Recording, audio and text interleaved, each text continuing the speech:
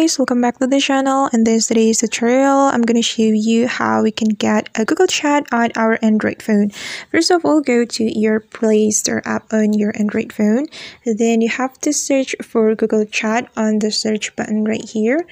You have to type Google Chat like this, and we can search for it. And this is the Google Chat that we can install on our phone, and we can simply click on install to install the Google Chat on our phone. And we're gonna wait until it's 100%. And actually there is another way to get the Google Chat. We can go to our Gmail app on our phone. Then we can activate the chat feature on Gmail. If you want to know how to activate or turn on the chat feature on Gmail, you can watch it on my previous video. I'll put the link on the description, okay?